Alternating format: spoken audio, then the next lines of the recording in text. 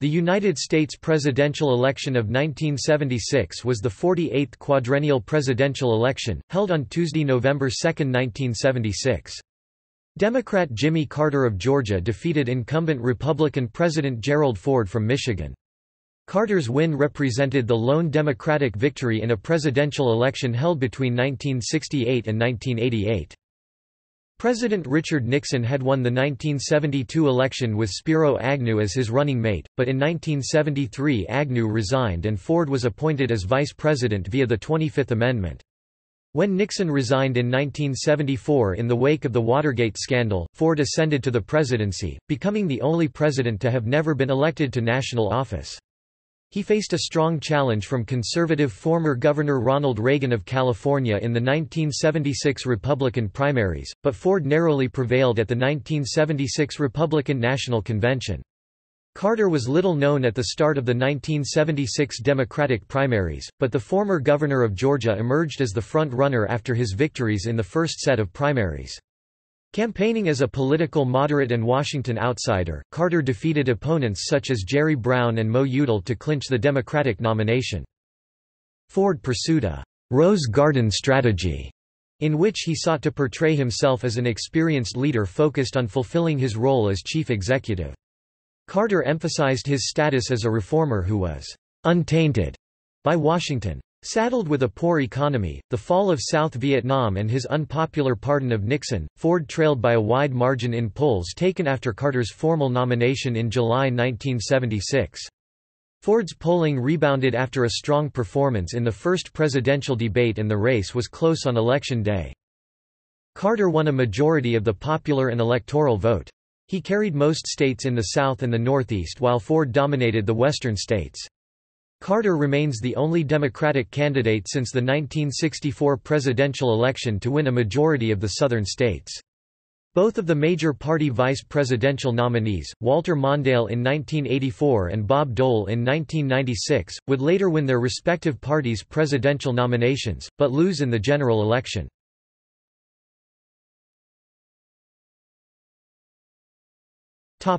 Nominations.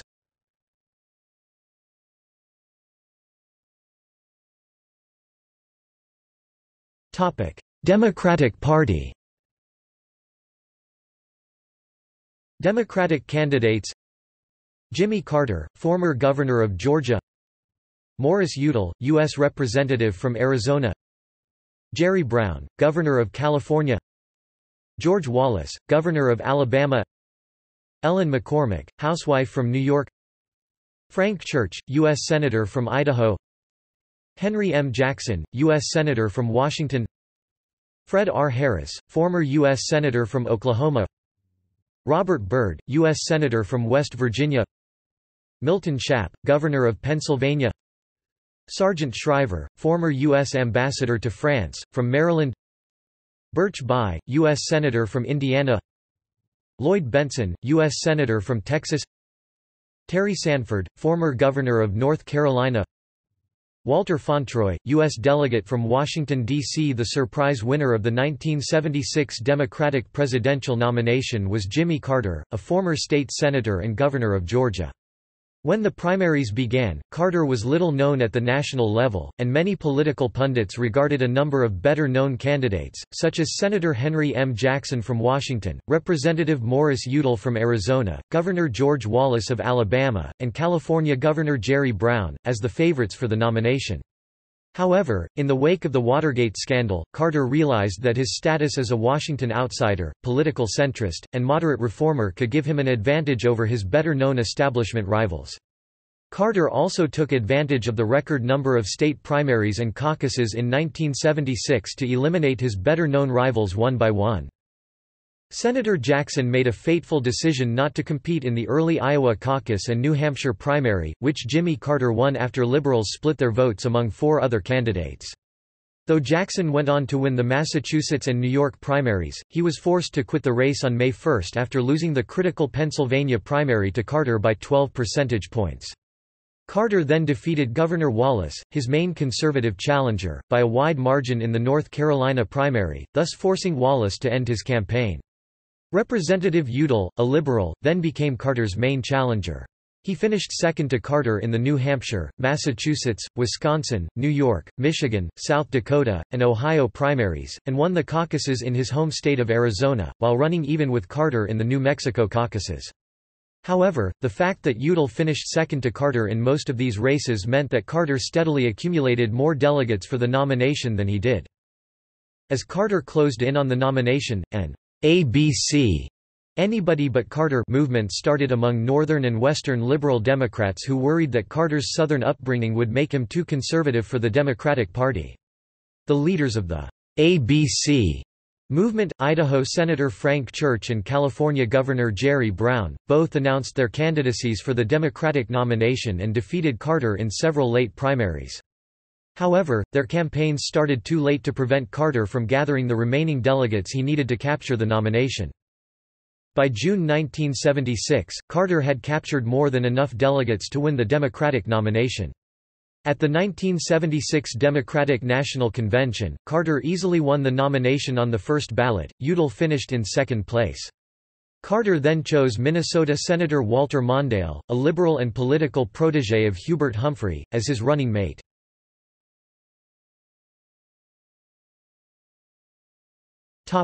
Republican Party.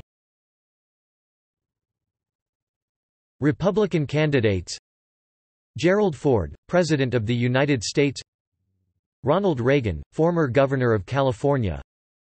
The contest for the Republican Party's presidential nomination in 1976 was between two serious candidates, incumbent President Gerald Ford from Michigan, a member of the party's moderate wing, and former Governor of California, Ronald Reagan, a member of the party's conservative wing.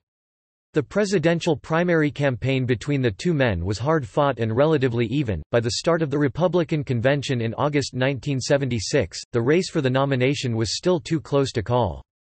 Ford defeated Reagan by a narrow margin on the first ballot at the 1976 Republican National Convention in Kansas City, and chose Senator Bob Dole from Kansas as his running mate in place of incumbent Vice President Nelson Rockefeller, who had announced the previous year that he was not interested in being considered for the vice presidential nomination.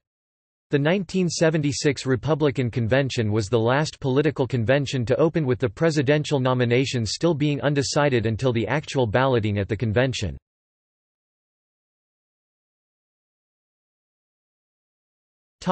Others.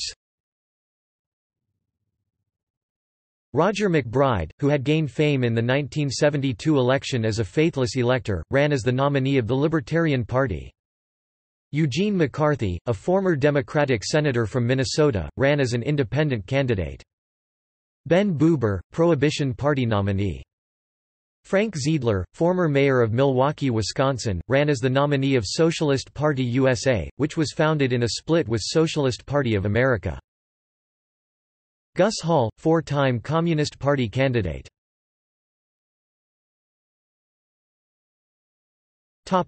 General election.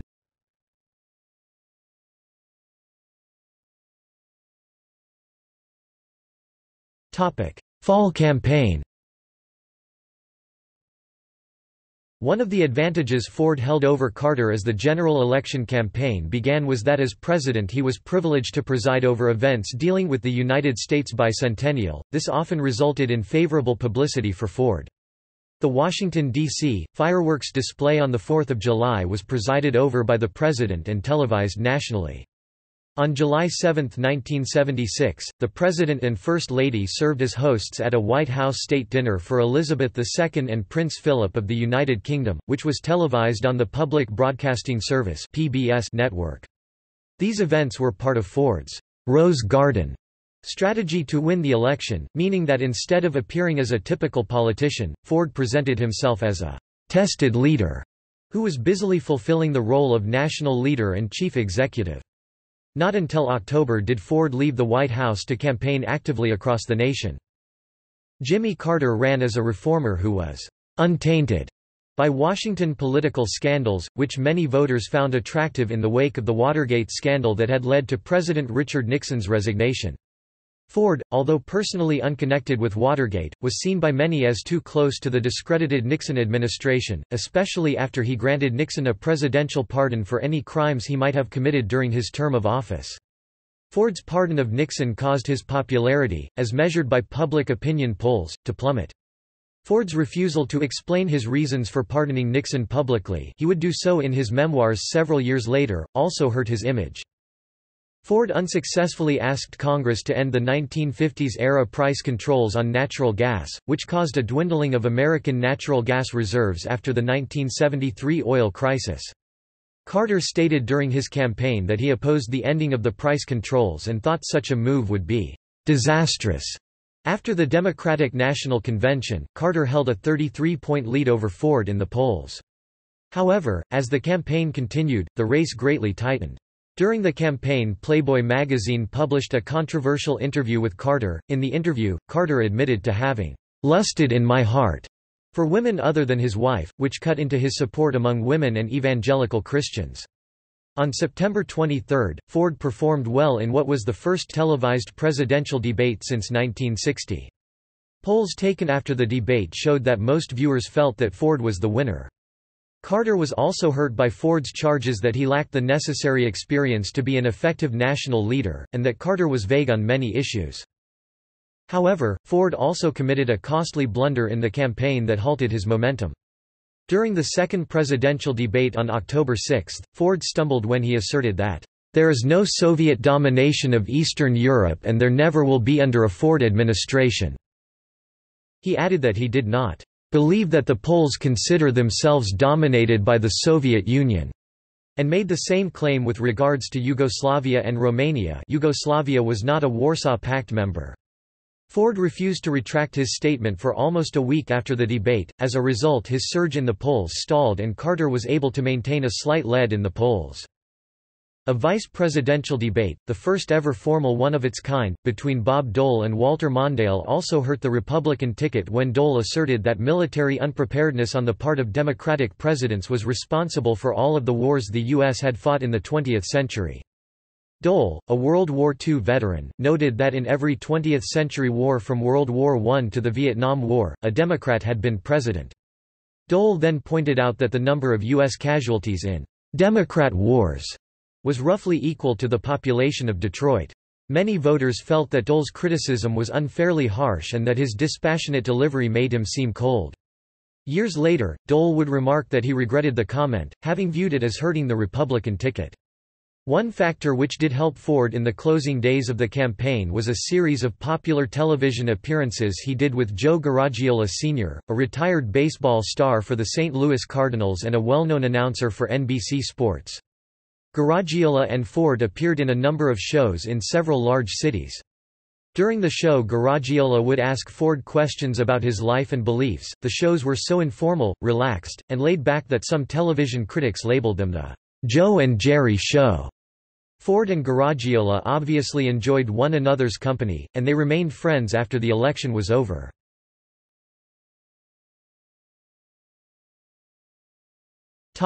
Results.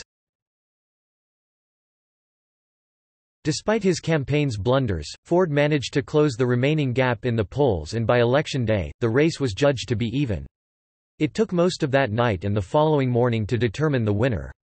It was not until 3:30 a.m. Est that the NBC television network was able to declare that Carter had carried Mississippi and had thus accumulated more than the 270 electoral votes needed to win. Seconds later, ABC News also declared Carter the winner based on projections for Carter in Wisconsin and Hawaii, while CBS News announced Carter's victory at 3:45 a.m. Carter defeated Ford by 2 percentage points in the national popular vote. The electoral vote was the closest since 1916. Carter carried 23 states with 297 electoral votes, while Ford won 27 states with 240 electoral votes. One elector from Washington state, pledged to Ford, voted for Reagan. Carter's victory came primarily from his near sweep of the South. He lost only Virginia and Oklahoma, and his narrow victories in large northern states, such as New York, Ohio, and Pennsylvania. Ford did well in the West, carrying every state in that region except for Hawaii. The most tightly contested state in the election was Oregon. Ford won that state by under 2,000 votes. A switch of 3,687 votes in Hawaii and 5,559 votes in Ohio from Carter to Ford would have resulted in Ford winning the election with 270 electoral votes. By percentage of the vote, the states that secured Carter's victory were Wisconsin 1.68% margin and Ohio 0.27% margin. Had Ford won these states and all other states he carried, he would have won the presidency. The 27 states he won were and still are the most states ever carried by a losing candidate for president. Had Ford won the election, the provisions of the 22nd Amendment would have disqualified him from running in 1980 as he served more than 2 years of Nixon's second term. Carter was the first Democrat since John F. Kennedy in 1960 to carry the states of the Deep South. Bill Clinton is the only Democrat since 1976 to carry more than one state from the Deep South, doing so in both 1992 and 1996, and the first since Lyndon B. Johnson in 1964 to carry a majority of all Southern states. Carter performed very strongly in his home state of Georgia, carrying 66.7% of the vote in every county in the state. His winning of 23 states was only the first time since the 1960 election and the second time in history that the winner of the election won less than half the states. His 50.1% of the vote was the only time since 1964 that a Democrat managed to obtain an absolute majority of the popular vote in a presidential election until Barack Obama won 52.9% of the vote in 2008. Carter is one of 5 Democrats since the American Civil War to obtain an absolute majority of the popular vote, the others being Samuel J. Tilden, Franklin D. Roosevelt, Lyndon B. Johnson, and Barack Obama. This election represents the last time to date that Texas, Mississippi, Alabama, or South Carolina would vote Democratic, and the last time North Carolina would vote Democratic until 2008, as well as the last time Florida voted Democratic until 1996, the last time Arkansas, Delaware, Kentucky, Louisiana, Missouri, Ohio, Pennsylvania and Tennessee voted Democratic until 1992. It is also the last time in which Shasta, Yuba, Placer, El Dorado and Madera counties in California, Brazoria, Williamson and McLennan counties in Texas, Madison County in Alabama, Duval and Brevard counties in Florida, Warren County, Kentucky and St. Mary's County, Maryland would vote Democratic. Cobb and Gwinnett counties in Georgia would never again vote Democratic until 2016.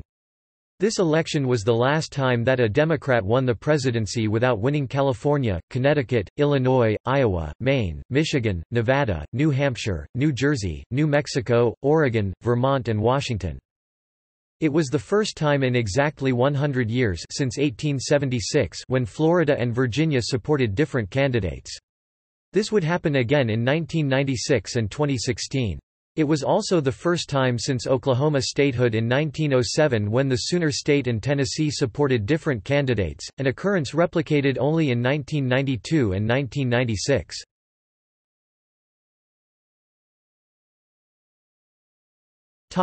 Statistics. Source: Popular Vote, Leip, David. 1976 presidential election results. Dave Leip's Atlas of U.S. Presidential Elections. Retrieved August 7, 2005. Source: Electoral Vote. Electoral College Box Scores 1789–1996. National Archives and Records Administration. Retrieved August 7, 2005.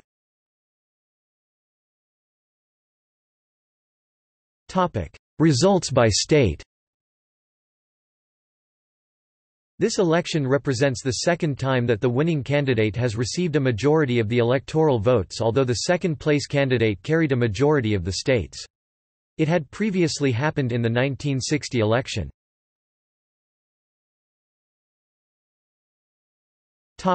Close states. States where margin of victory was under 1%, 35 electoral votes. Oregon 0.16%, Ohio 0.27%, Maine 0.84%. States where margin of victory was under 5%, 264 electoral votes. Iowa 1.01%, Oklahoma 1.21%, Virginia 1.34%, South Dakota 1.48%, Wisconsin 1.68%, tipping point state. California 1.78%, Mississippi 1.88%, Illinois 1.97%, New Jersey 2.16%, New Mexico 2.47%, Hawaii 2.53%, Pennsylvania 2.66%, Texas 3.17%, Missouri 3.63%, Washington 3.88%, Nevada 4.36%, New York 4.43%. States where margin of victory was more than 5% but less than 10%, 105 electoral votes.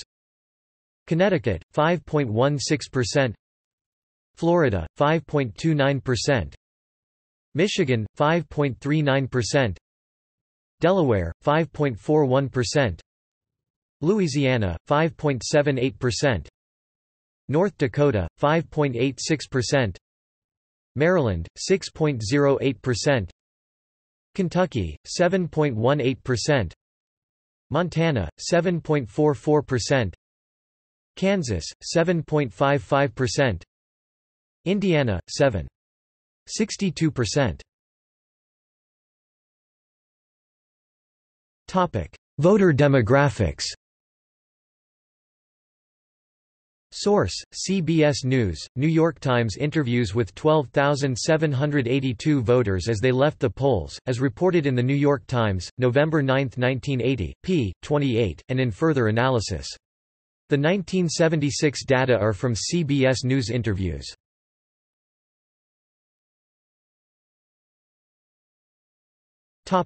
Characteristics.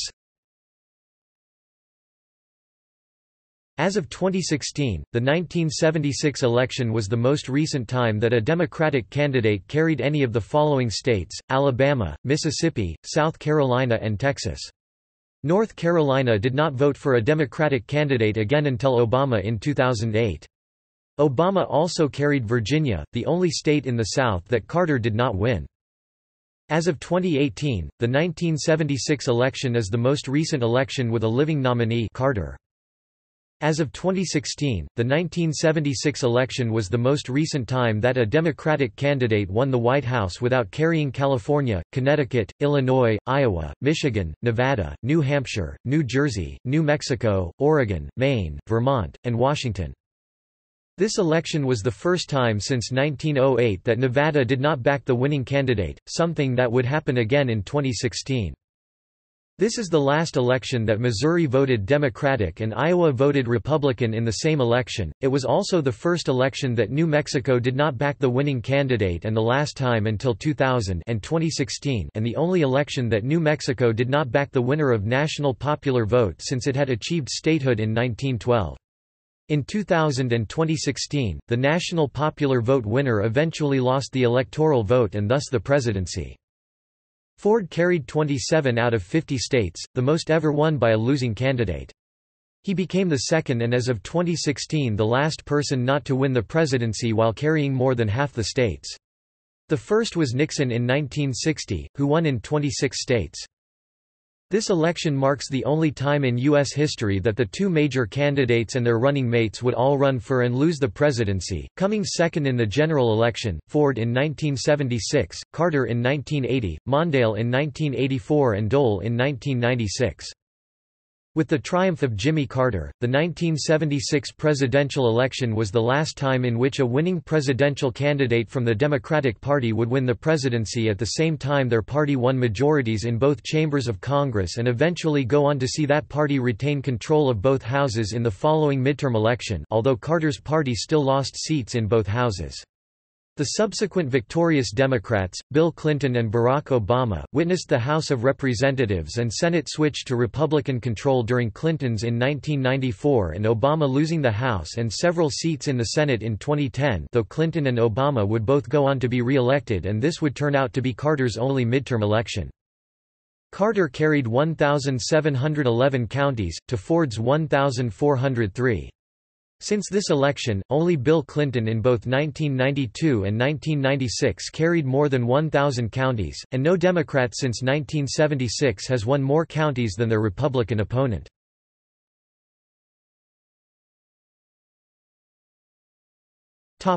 See also: Presidency of Jimmy Carter, History of the United States 1964 to 1980. United States House of Representatives elections 1976. United States Senate elections 1976. United States gubernatorial elections 1976. Inauguration of Jimmy Carter. Notes